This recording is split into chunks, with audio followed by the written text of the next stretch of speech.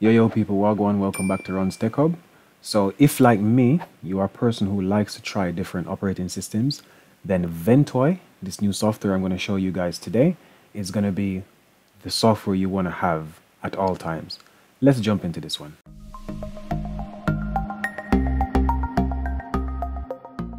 Okay, so Ventoy, what is Ventoy? I'm on the website here, and all you have to do is Google the word V-E-N-T-O-Y, Ventoy. It takes you to the website, and Ventoy is an open source tool to create bootable USB drive for ISO, WIM, IMG, VHD, EFI files, right? So it creates bootable disks. Now, one of the amazing things about Ventoy, you can copy many files at a time, and Ventoy will give you a boot menu to select them. And they have a screenshot here, and with the screenshot, as you can see, they have Windows 10 Enterprise, Windows 8.1 Enterprise, Windows Server 2012, Windows Server 2019, and Windows 7 Pro x64. The great thing about Ventoy is that you can actually put as many different operating systems on here as you want. It doesn't only work with Windows. I've done some reading on here, and it should work with Linux as well. So what I've gone ahead and done, I've downloaded quite a few distros, the ones that I would actually want to test. So for example, when they come out with a new version of Mint, I do test it. The new version of Zorin OS was released recently, and I think it looks really good. Elementary OS as well. So let me go ahead and show you what's in my download folder quickly. So in my downloads folder, from here down to here, I've got Zorin OS, Mint, Elementary OS, Ubuntu 20 long-term support. I've got Raspbian OS for x64, sorry, for x86 processors, Windows 10, and Manjaro GNOME. So these are the operating systems I jump around a bit just because I like how they look. I think they're quite cool. I actually don't need them, but it's nice to play around with new operating systems once in a while and move away from Windows. Alright, so how do we get Ventoy? Well, first things first, you go to the main website. You're going to go to the download section. Click on downloads, and it should take you to where you need to be. There's a zip file here. That's the one I'm going to get. There is a tar.gz file here. This is for Linux, and there's a live cd.iso. So I am on Windows, so I'm going to go for the zip folder. I'm going to click on that. Let's see what happens. Okay, where's the download button? Okay, down here. Again, I'm going to go for the Windows version, so windows.zip, Ventoy 1.0.51 Windows zip. It's 12.9 megabytes. I'm going to click on that, and it should start downloading. Only took 4 seconds. I'm going to go back to my downloads folder, and I'm going to actually delete this one because I had it downloaded before. I'm going to delete Belena Etcher as well. I don't need that anymore. So here's Ventoy. I'm going to click on it. I'm going to right click. I'm going to go to extract all. Now this is the built-in Windows zip manager, I guess. I do have 7-zip as well, but most people won't have that, so I'm going to show you with just the built-in one. Right click, go to extract all here. Click on that. It's going to ask if you want to extract it. Choose your destination. I don't normally have this box ticked because I don't always need to go into the folder, so I'm going to click extract here. Shouldn't take long, maybe a couple seconds. There we go, that's finished.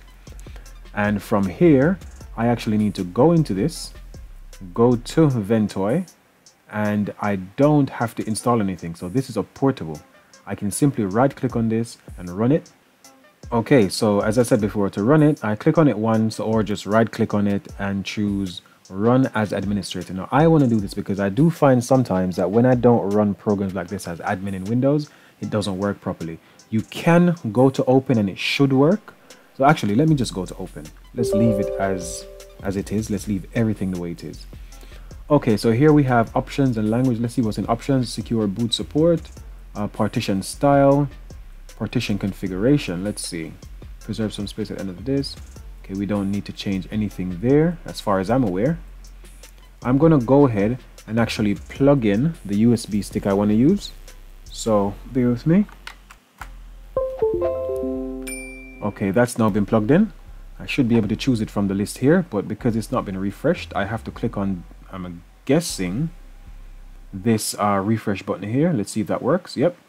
So this is a 32 Kingston data traveler through USB 3.0. and I need to install Ventoy on this drive. That's the first thing I have to do, install Ventoy on the drive. Okay, so let's go ahead and install and see what happens. When you click install, it says the disk will be formatted and all the data will be lost. Continue. You have to choose yes. You won't be able to go any further unless you do that. Choose yes again, and let's see what happens.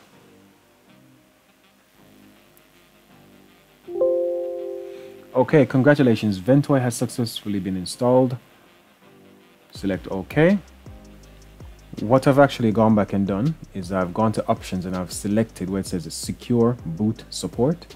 So I'm making the assumption here that if secure boot support is not ticked, if you have a machine like mine where Windows is the default operating system, you probably have secure boot turned on and it might not work with that on. So I'm going to choose secure boot support and I'm actually going to click update.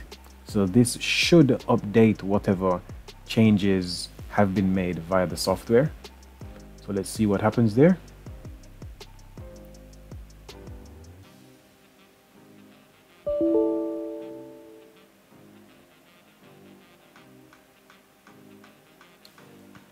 Okay, so I've had an error now. Error occurred during the update. You can unplug, you can replug the USB and try again. Check log.txt for detail. Okay, so I'm actually going to remove this drive. Let's see if I can do that. Let's remove let's remove it first.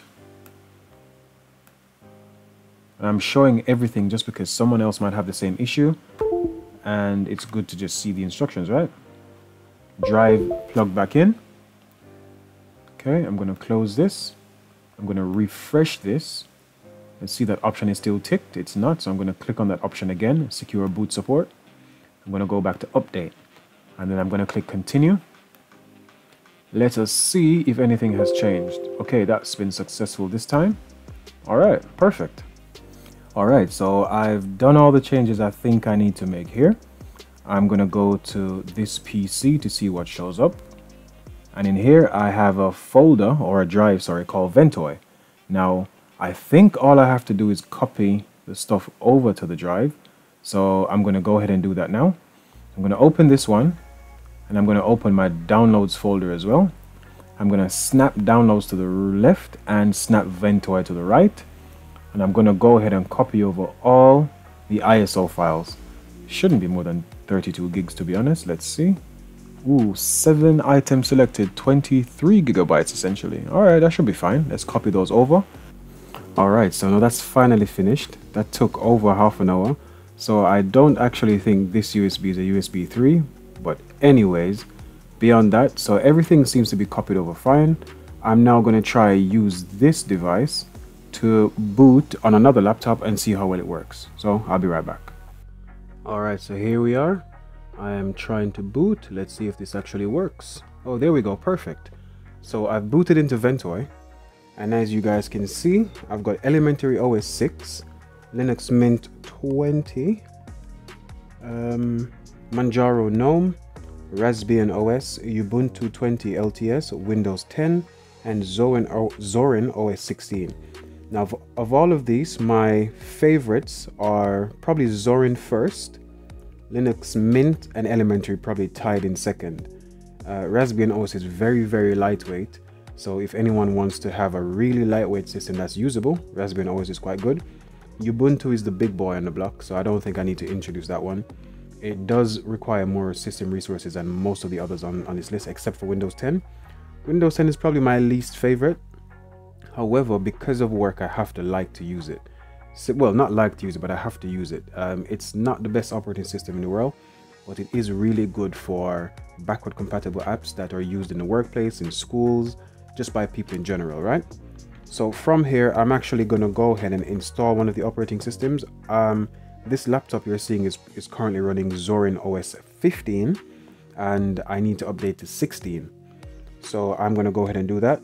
But as you can see down here in these lower sections, you can go ahead and do a mem test. As well, there's some tools and extra menu stuff. I'm not going to go into any of that right now because I don't think I need to. Right, but again, make sure you have secure boot checked on the actual software Ventoy, or else I don't think it will boot if you have a Windows laptop as well. Now there are some extra steps you might need to take to make sure that this is picked up, but I won't go into this now. Simply research your motherboard or your PC manufacturer, and it will tell you how to get to boot menu. This is a Samsung laptop, and to do it I press F8. On other laptops it's F10, on others it's F12, and on some others it's actually delete. Okay, so I'm going to go into my Zorin OS 16 now. I'm going to go ahead and press enter to install it. So let's see. Okay, automatic. I need to just try our install.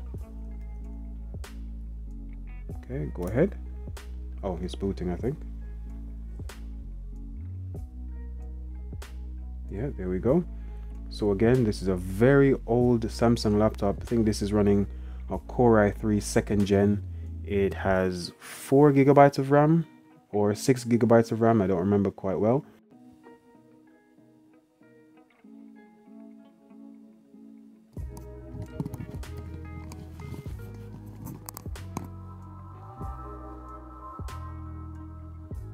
Okay, so here we are, currently in Zorin OS.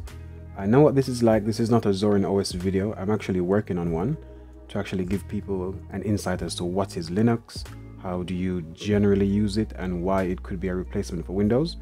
So I'm going to go ahead and install this straight away, but from here you can actually go ahead and play around with the operating system if you click on try Zorin OS, but I'm going to go straight ahead and go to install. Not the fastest laptop in the world, so it might take a while. In the UK, so I'm going to choose English UK and just leave it as the standard English keyboard there, I believe. You can also go detect keyboard layout and it will ask you to press certain keys on the keyboard. I don't need to do that. I'm going to go continue. My Wi-Fi, I am going to skip this section for now because I don't know my password. Okay, so I'm just going to go continue for now.